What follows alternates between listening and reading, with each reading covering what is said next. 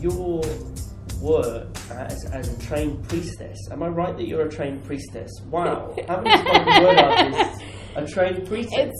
It's really funny. So what would you like to know about that? Well, some of my ancestors were chazans, who are the people that sing prayers in a synagogue in a particular way that takes some skill to learn, and people do sing along, but they're also a little bit like Arabic muezzins. Some of the stuff is quite Muslim muezzins, so some of the stuff is a bit complex, and I never felt a connection with my ancestors until I went to an old synagogue in Belgium that was also lacking in participants and congregants, and there was something in this particular guy's way of leading these prayers on a Saturday morning that helped me to make the connection, which is that I've heard this liturgy a gazillion times, but there was something in the way that he was trying to reach for something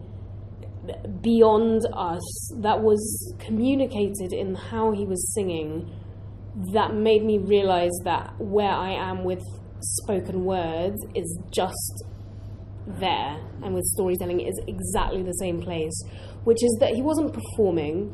He was more like a orchestral conductor, in that a conductor doesn't just tell the orchestra what to do. They have to sort of sense what's going on in the room, and they have to listen not just with their ears but with their whole body to what's going on in the room. They have a sense of this past composer that they're trying to bring to life in this moment, a sense of the audience, and there's like something that they're trying to reach for that's above it all.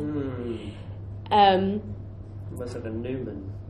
So it's not that they're making people come with them or impressing people. It's the listening is so important, and the possibility that we as a group of people with all the different things going on in our lives might sit in a room, be allowed to have our individual relationship with the words, and also through that have a unified group experience that is more than the sum of its parts.